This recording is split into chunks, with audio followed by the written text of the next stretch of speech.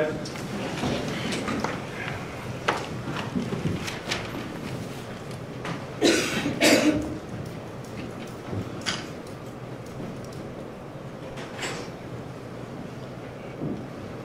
Please be seated.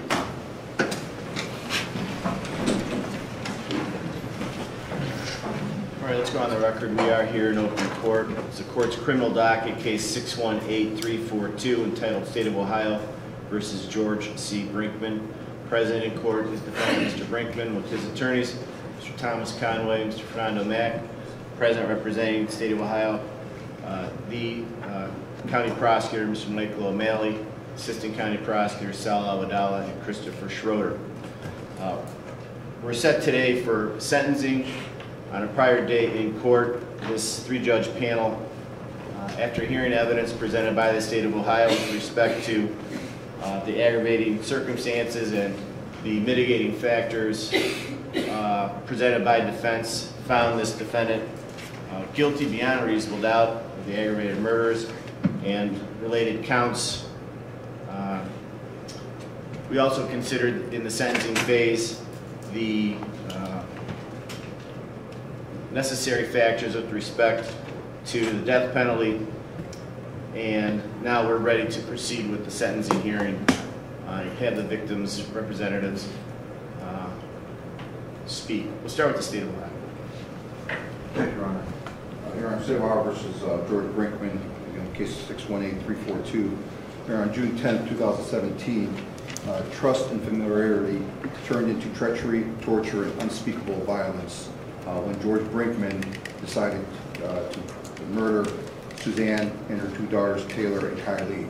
Suzanne, Taylor, and Kylie were brutally murdered by Mr. Brinkman. He killed Suzanne within arm's reach of her two daughters, as well as within sight of her two daughters, and then turned and killed Taylor, and then killed Kylie, leaving Kylie to witness the murders of her mother and her sister. We believe the state has provided sufficient evidence in the first phase that the aggravating circumstances, or second phase that the aggravating circumstances outweigh the mitigating factors, and we again ask that the death sentence be imposed at the appropriate time. This time around, and I believe the panel has made that determination as to each murder, so we should be asking for the death sentence for Suzanne's murder, for Kylie's murder, as well as for Taylor's murder. At this time, Your Honor, if the court will allow and I know the court has made a determination already that the aggravating circumstances do outweigh the mitigating factors, having deliberated on a prior date, but at this time we ask that the panel hear from the father of the two daughters, Taylor and Kylie. That would be Brian Pfeiffer. Yes.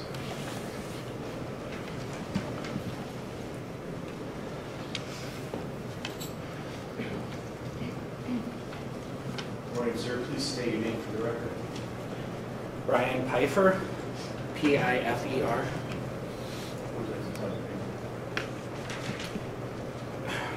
Your Honors, my name's Brian Pfeiffer. I am, and forever will be, Taylor and Kylie's dad. For nearly a year and a half now, I've been attending all of these pretrial hearings, reading all of the motions filed by the defendant, each arguing that he has specific rights. He has a right to representation. He has a right to postpone the trial so his attorneys can be adequately prepared. He has a right to hire an expert witness to argue some form of mitigation. He has a right to not have anyone talk to him while he's in prison in case he says anything he shouldn't say. We even had to hear how he needed a haircut. But today I'm asking you, honorable judges, to be the voices for the rights taken by Mr. George Brinkman Jr. The right of Taylor to finish her last year at Kent State University. The right of Taylor to graduate, to get a job in the fashion industry that she was so passionate about. to get her first apartment, her first car, her first house. Taylor's right to get married, to have children, to celebrate the holidays. Her right to play another game of softball and sing in the car and go to concerts. Kylie's right to become a forensic scientist that she always wanted to be, to finish her education at BGSU, and to get her master's that she had planned on. Her right to go see theater again and see Phantom of the Opera, that was her favorite. To go shopping in Soho again. To get the New York City apartment that she always wanted.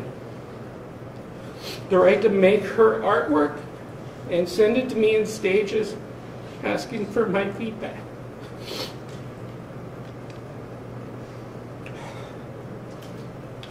The right to sing with her sister in the car and correct her on the lyrics to the songs.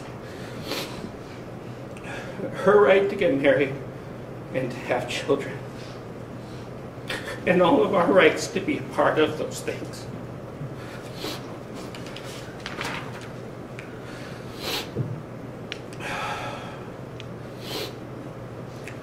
The rhetoric used by the defense in the entire second half of these proceedings was meant to diminish the impact of the crimes, referring to them as a situation, an event, an incident.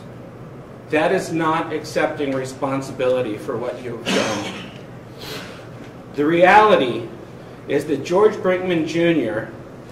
took from all three of them the very right to breathe when he carried out his plan last June. When he brutally murdered Taylor, Kylie, and Suzanne. When he bound them, murdering them one by one. He didn't show any mercy. Yet, he has the audacity to ask this court, you, for mercy on him. They didn't deserve this. That's why today I'm asking you to be the three voices for the three lost.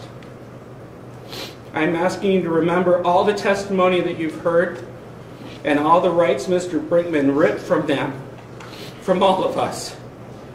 In his unsworn statement to the court, he acknowledged that he deserved to be sentenced to death. The simple question before this panel, at least in my simple mind, is this: would the world be a better place without George Brinkman Jr. in it? I believe, as does the whole family, that the resounding answer to that is yes. Thank you. Thank you, Your Honor. Your Honor, at this time, Your Honor, Suzanne Taylor's mother, Ms. Marsha Taylor, would like to address the panel. Go ahead. Yes. And she is going to be brought up to the podium, and Ms. Kennedy from our office, from our victim advocate office, will be reading the statement. Thank you.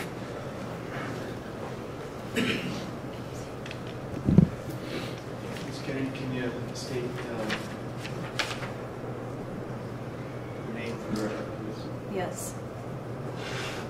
I'm reading the victim impact statement of Marsha Taylor, spelled M-A-R-C-I-A. She is the mother of Suzanne Taylor, grandmother of Taylor Pfeiffer and Kylie Pfeiffer.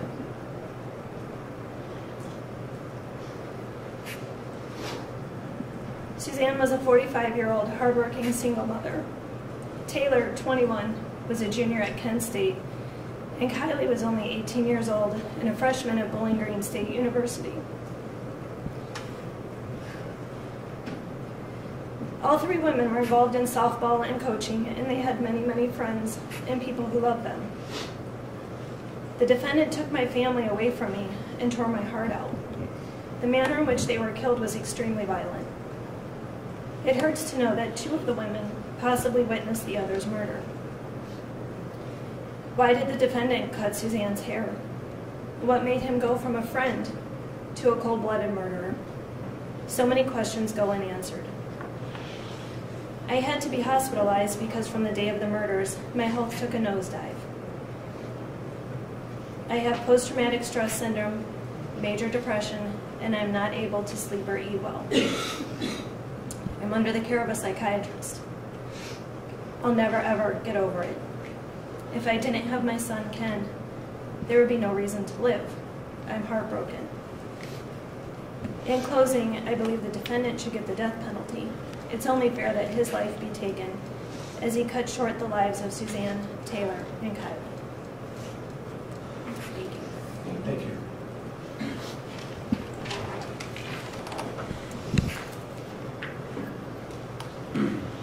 Thank you, Your Honor. At this point, the state would just like to highlight and that the events of June 10th, 11th, going to the 12th would have been much worse had it not been for the actions and the involvement of, and the reason we're here today with this result, I believe, the result of the hard work of the North Royalton Police Department, specifically Detective Skozin and Sergeant Rubicki, as well as the assistance and really an interagency cooperation here, the assistance of the FBI, Special Agents Andy Earl and Kerry McCaffrey really dug in that first 24, 48 hours to get us to where we're at here. With the assistance from BCI, Justin Soroka, and of course the technical expert assistance from our own Cuyahoga County Medical Examiner's Office and Regional Crime Lab, Dr. Andrea McCollum, Dr. Butt, Kerry Bauscher, Lisa Propesny from the Trace Department. And finally, Your Honor, I'd like to thank my colleagues, Dan Cleary, Kevin Brinkman, Chris Schroeder, as well as our county prosecutor for giving us the resources to allow us to pursue this case. Thank you very much. All right, we have the defendant, Mr. Conlon, Mr. Mack. Please support. Mr. Brinkman is not going to speak this morning. And with all due respect, we're asking the court to reconsider your sentence and impose a sentence of life without the possibility of parole. For all the reasons previously stated during our closing arguments and mitigation phase, we still believe that the aggravating circumstances do not outweigh the mitigating factors presented to this court. And just wanted to highlight, we ask that you consider his acceptance of responsibility early on in this case. And throughout all stages of the case, he always demonstrated the willingness to enter a plea of guilty without the possibility of parole. And the fact that he did enter a plea of guilty and did not drag the family through a trial should weigh heavily before this court. His genuine remorse articulated through the interviews, letters, and his unsworn statement.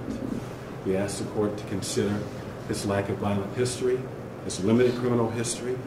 We also ask you to consider the abusive relationship at the hands of his father that was testified by our witnesses. And we ask the court to consider the severe depression stemming from the loss of his mother and his brother. And went through the state's sentencing memorandum. I know that it was argued that that's a weak factor, but we beg to differ. It's a factor that should be weighed heavily. People take their own lives every day in this country based on severe depression, and it can influence behavior. But again, there's no excuse for Mr. Brinkman's behavior, and it's not to be looked upon as an excuse. We also ask the court to consider what he was going through physically, the appearance that was conveyed by witnesses of his lost weight, his diabetes, and how when he didn't take his medication that can impact his state of mind and his behavior. And based on his history and his characteristics, we know that his behavior demonstrated, as long as it was on this day, was aberrant based on his history and his characteristics. And we are respectfully asking the court to consider what Mr. Aiken had to say in terms of whether or not he poses a risk a future risk to inmates and staff where he knows he's going to have to be for a long time. We are respectfully asking the court to impose a sentence of life without the possibility of parole. We also ask the court to, on the underlying offenses, to run those offenses concurrent with one another based on the purposes and principles of sentencing. Consecutive sentences are unwarranted and unreasonable under these circumstances, especially if the court still chooses to impose a sentence of death, 3 separate death verdicts. And that's respectfully our request. Thank you. Mr. Brinkman, is there anything you'd like to tell the court? No, sir. Anything further from the state? No, Your Honor, thank you very much. There is an agreement between the parties with respect to allied offenses, is that correct? There is, Your Honor. We agree with what's articulated in Citizen Memorandum. So count 1, aggravated murder, the victim being Suzanne Taylor, and count 2, aggravated murder, are allied and merged, is that correct, Mr. Schroeder? Yes, Your Honor. The state elects. We will have to proceed to sentencing on count 1. And with respect to count 3 and count 4, aggravated murder, with respect to the victim Taylor Lynn Pfeiffer. Those will both merge as well, Your Honor, and we will like to proceed on count 3. And counts 5 and 6, aggravated murder, with respect to the victim Kylie Elizabeth Pfeiffer. Those 2 counts will merge as well, Your Honors, and we will like to proceed on count 5. Any other issues of allied offenses? No, Your Honor. Is there any objection to that from the defense? No, Your Honor. First of all, on behalf of this panel, we'd like to extend our sincere condolences to the family members who are here, who have been present and active throughout this entire very long and, as I heard, often frustrating process. Our laws are made to protect the rights of those accused, and we have sworn an oath, everyone, the attorneys, the judges, to protect those rights. And that's often cold comfort to the victims' family members who have lost a member of their family forever. And all those efforts defense makes protecting the rights of the defendant just fall on deaf ears and are often upsetting to the family members. We understand that. We appreciate how you've acted throughout these proceedings, and we understand your feelings.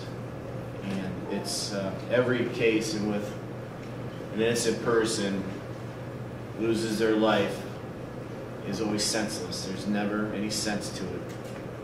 And there will never be any sense found in it or any good reason for it. All the law can do is what the legislature has allowed us to do. And we have considered all these factors.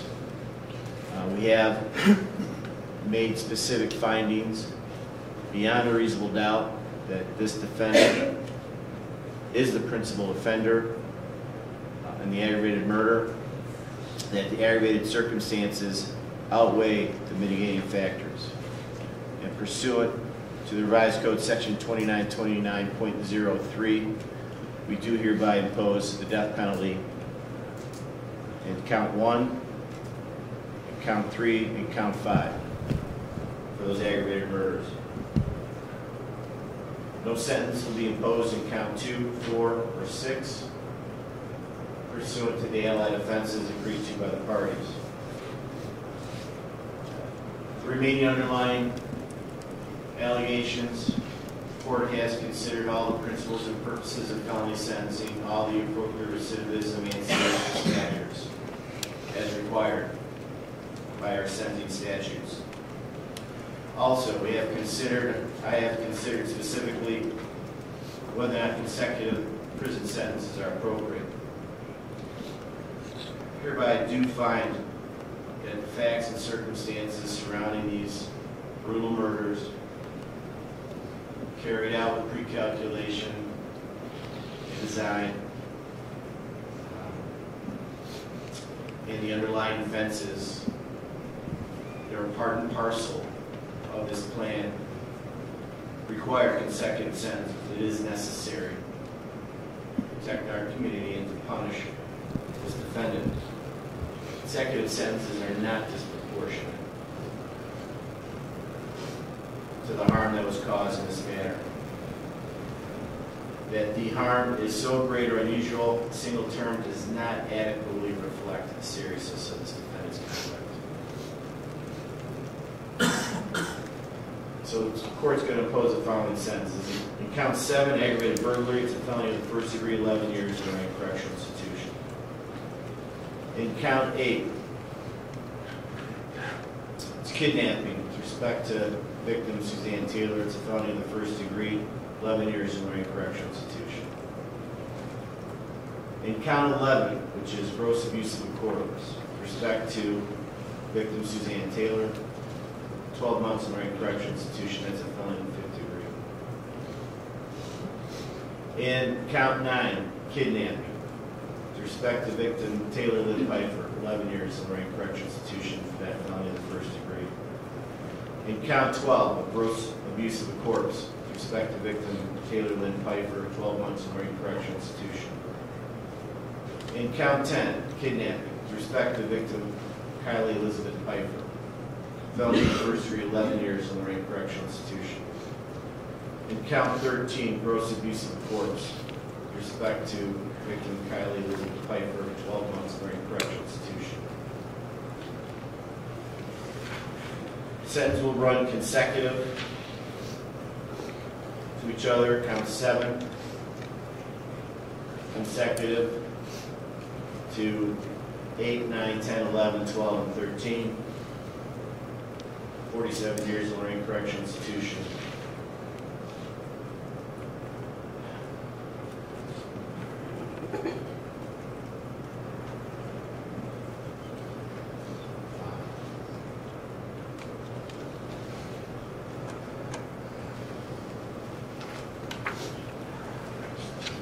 Pursuant to our statutory duties as well, with respect to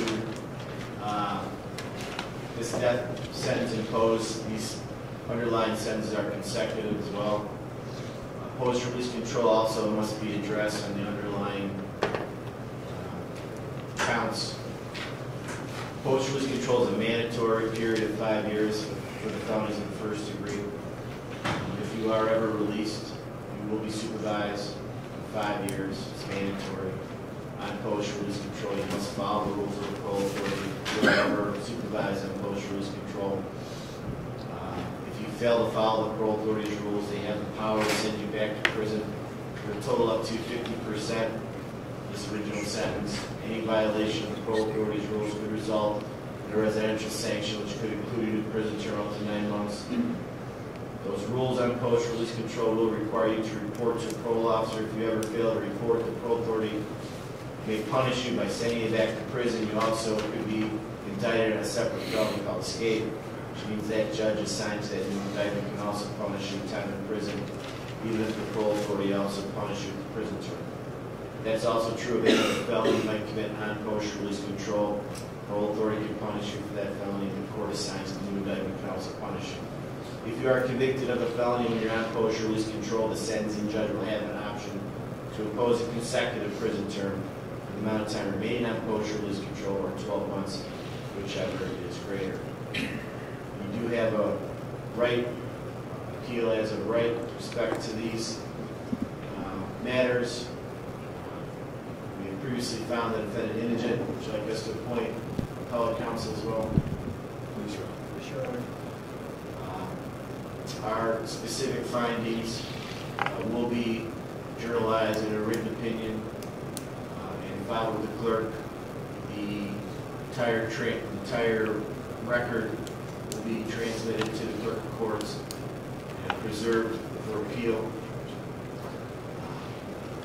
Since defense asking for jail time credit, Yes, Your Honor. is that an issue? We calculated the days. We have not, sir. So we will.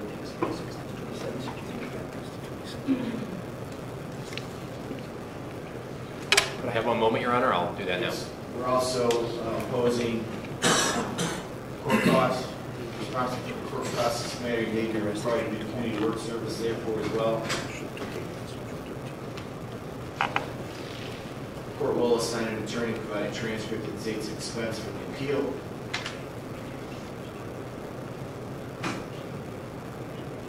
May we approach her? Yeah.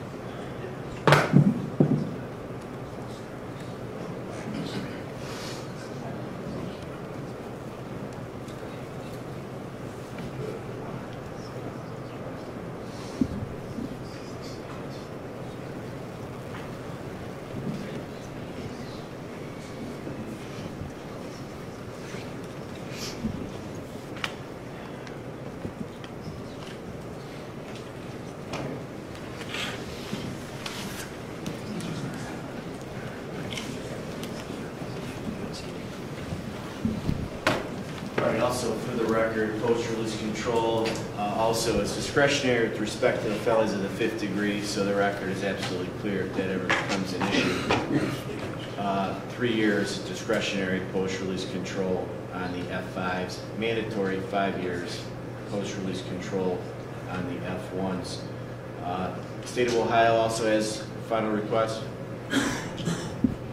Your Honor, would request since the Mr. Brinkman has been sentenced to death, and upon the filing of the opinion, that an execution date be set by the court within the year. We understand that there's appeals that will stay that, but I believe that that's a practice, if not required by the statute, that an execution date be set by this trial court. Thank you. All right. Anything from the defense? Your Honor, may we take a moment, please?